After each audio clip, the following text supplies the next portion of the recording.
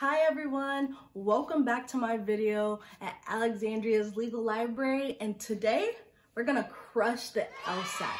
So I'm gonna take you through a 3-day vlog journey of what I would do studying for the LSAT, as well as some serious tips that will help you if you are planning on studying for the LSAT and going to law school. So be sure to stay tuned to the end of the video.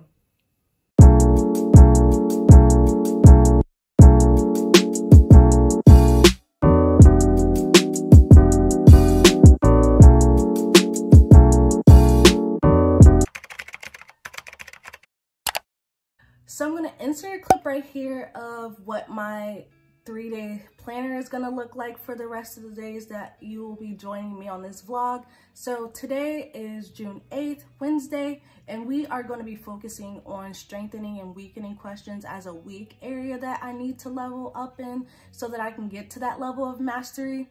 So we're going to be working on that, and I'm going to show you what I use for my prep, and I use a couple of things. So for strengthening and weakening sections, I'm going to use my blueprint prep course and watch the lecture videos on there. However, I'm also going to work on drilling for reading comprehension as well as logic games, because even though you get better at a section, you still want to work on it seldomly, because to stay at that mastery level, or to get to that mastery level that I want to achieve, I have to drill these sections every day. So I try to drill at least one logical reasoning section, one reading comprehension section, and one logic game each and every day. Even if I don't get to one each and every day, I'm still doing it a couple times a week. So tomorrow, Thursday, June 9th, I'm going to take a full-length practice test, and I haven't taken one since April, and that was my diagnostic test that I took for my blueprint prep course that's starting in April. So it is very important that you take practice tests to gauge your learning and where you're developing new skills. So this is going to be a prep test that I've taken where I've prepped for a long time. So I'm excited about that, and I'll be taking prep test 81, which is the June LSAT from 2017. And then Friday, June 10th, I'm going to do a complete day of review. And this review will consist of me watching videos and seeing how to understand where I went wrong on questions if I got a lot of questions wrong. And I do want to be optimistic, but at the same time, I know that I'm not at that mastery level for all subject areas that is on the LSAT. So I'm gonna show you what blind review is and how do I do it. So let's get into this video and let's crush this LSAT.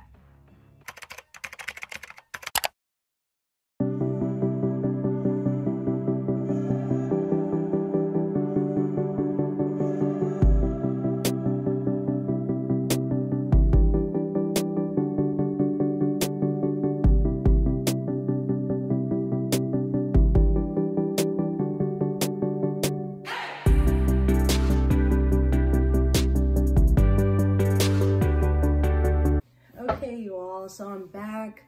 I have just finished both of my lectures that I watched about strengthening and weakening videos. It took a lot of time. It is now currently 5 p.m. and I started studying earlier this morning. However, I did have to take a break and rejuvenate myself because I was getting burnt out. And we know that when you're studying and you're burnt out, you're not gonna learn anything that you're trying to retain. So after I came back and started back studying, I did see an improvement in my understanding of strengthening and weakening questions. So I do plan to touch base on that later on. However, I'm going to now jump into logic games and do a reading comprehension passage later on tonight, because I'm going to have to go to a law school application preparation meeting, essentially, with this mentorship program I'm in, and I'll insert some clips of me in that meeting so you can see what I'm doing during that time as well. So I'll be back in the next clip.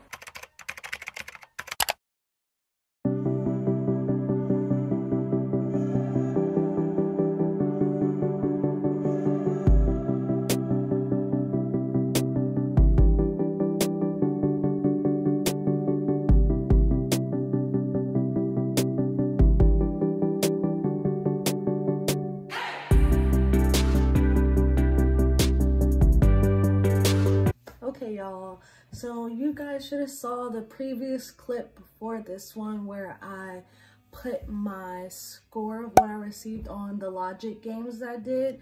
So I did 3 logic games and I'm so happy about my score because I got 13 questions right out of 16.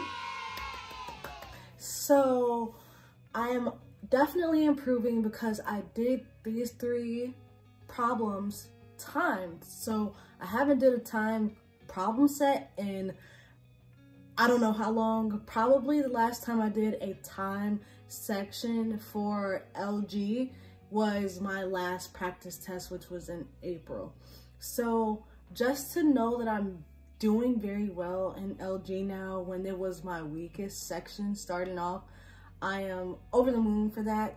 So all I gotta say is consistency is key when you're prepping for the LSAT because you will have improvement. And logic games is the most easiest section where you can improve because it is very learnable and you can learn the tips and tricks of how to go about solving these problems. So if you have any questions about how I go about doing my logic game problem sets, please let me know and I'll be happy to share those with you. So now y'all, it's time for me to head on and start doing my reading comprehension section.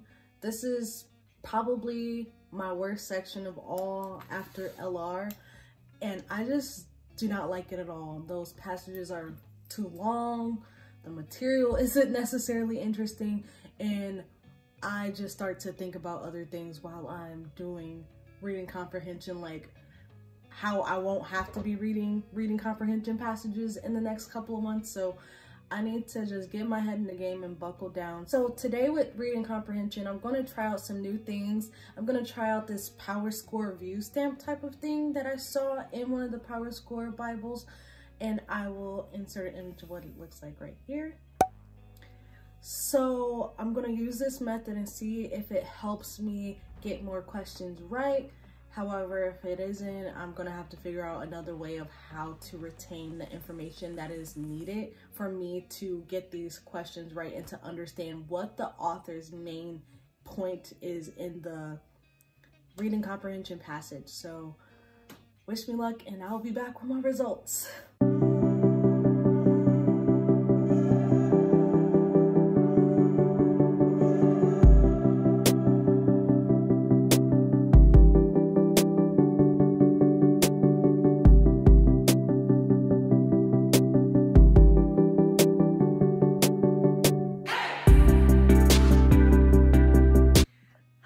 I just finished reading a chapter in my LSAT trainer book by Mike Kim, and I do feel a lot better about my reading comprehension scores that I will hopefully score higher on tomorrow with my practice test. However, I do have another chapter that I do need to read, but I'm not going to get to it tonight because burnout is real. It's about almost 11 p.m. and I don't want to stress out tonight when I know that I have to take a full-length practice test tomorrow. So we're gonna be up early at 10 a.m. to crank out this test, and I can't wait to take you along for the ride. But before I sign out tonight on my first day of the vlog, I want you all to remember that burnout is real. Right now, what I'm experiencing is very much so fatigue from studying the entire day. Even though I took short breaks in between, all the knowledge and the things that you're learning will make you tired from doing it the whole entire day. So make sure that you are taking breaks and also giving yourself enough time to practice for the LSAT to get the desired score that you want, because of the fact that you are going to be tired if you're trying to cram it all in a couple of months. So give yourself time and remember to breathe, and you will get there. You will reach the goals that you want to have. And good night. See you tomorrow.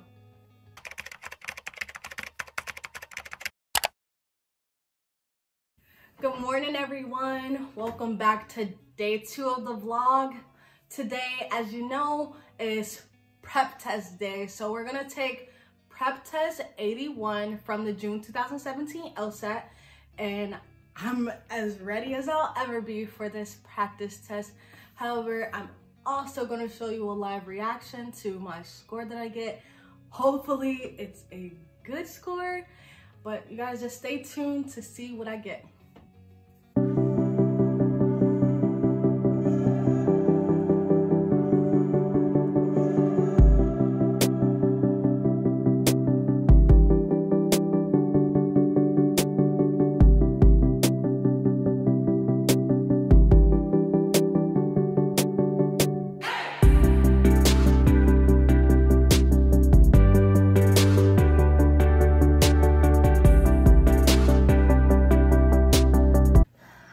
I'm back and I've taken my LSAT practice test for today, and as you can tell, I'm a little low energy, so I did not score what I wanted to score.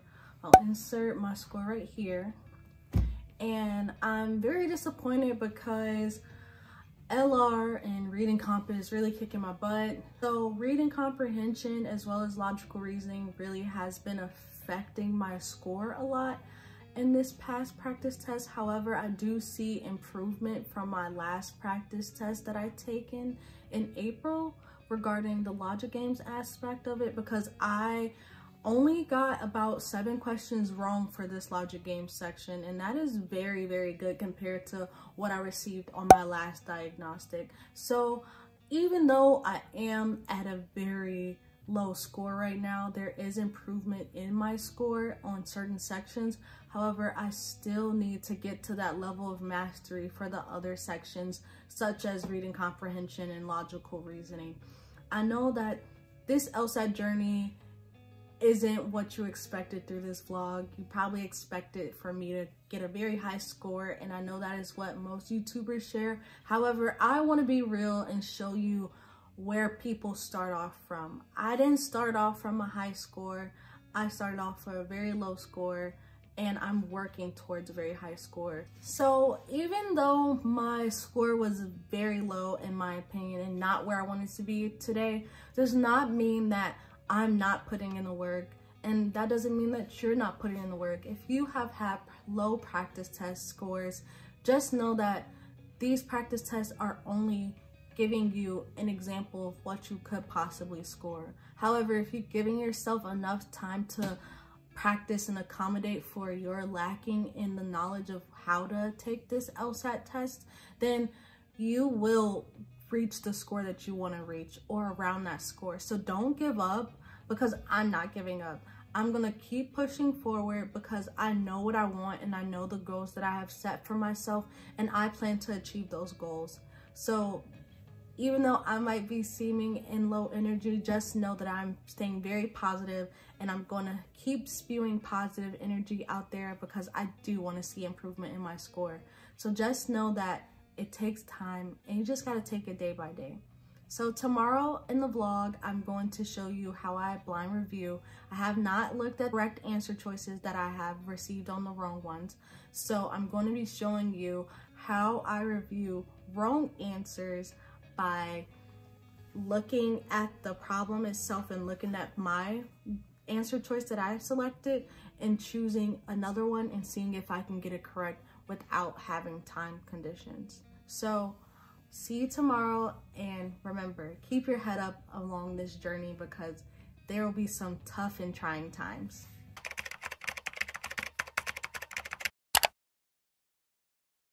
It's day 3 of the vlog, everyone, and it is currently 9 p.m. I've taken the morning hours of today to just relax and de-stress after the epic fail that was the practice test I took yesterday. However, we're back at it, and as promised, we are going to review this practice test. Even though I scored really low on the practice test yesterday, I'm going to see if my level of knowledge for the logical reasoning section as well as the reading comprehension section is actually there. However, I'm not able to perform at that level under time conditions. So as I do the blind review and I take you through that process, I'm going to show you how I blind review. And the way that I blind review is that I look at the questions that I got wrong. However, I do not look at the correct answer choice. So as I am going through, I'm looking at my wrong answer choice and realizing it's wrong, or if I don't realize it's wrong, I will use supplemental materials afterwards if I still get the question wrong again, to see and figure out what is the true correct answer and how they get to that true correct answer. So I'm gonna show you how I do that. And if you have any questions about how I blind review, please put them down in the comments below. And let's get into this blind review.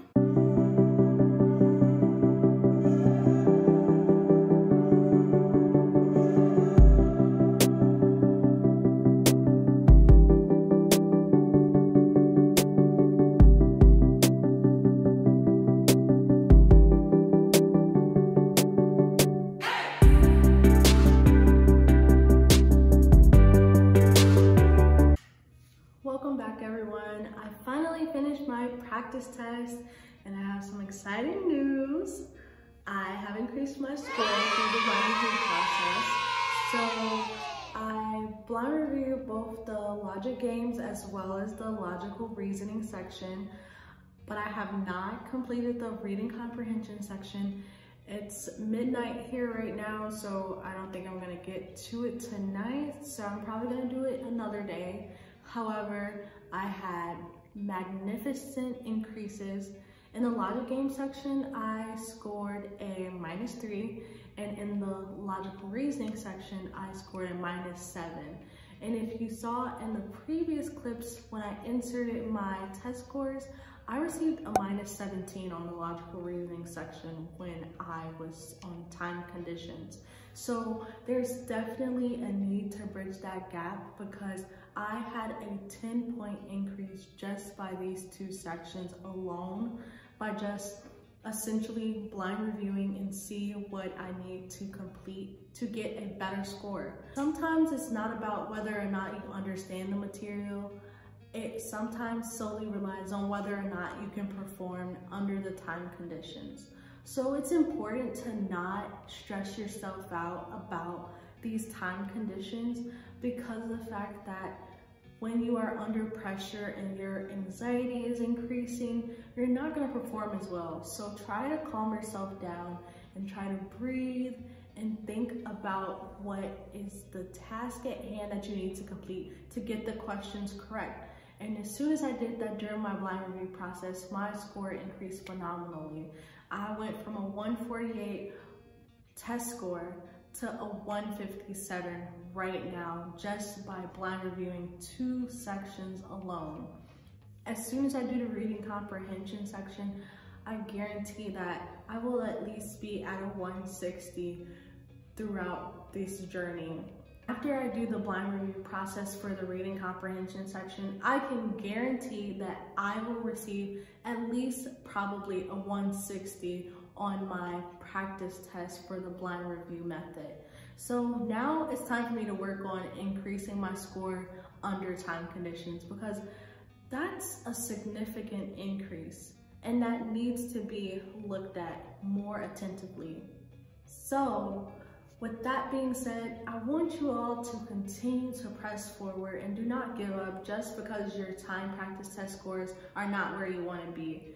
Take a blind review test after you take a practice test on time conditions, and you will see that you are actually learning the material. And this will be a really good part for you to gauge your level of understanding.